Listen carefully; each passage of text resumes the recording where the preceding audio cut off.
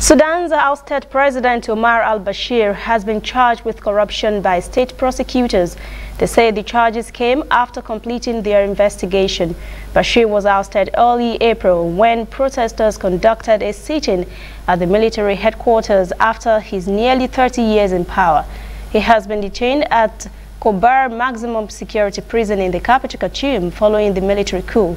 Al-Bashir is also wanted by the International Criminal Court (ICC) for organizing war crimes and crimes against humanity in Sudan's Darfur region.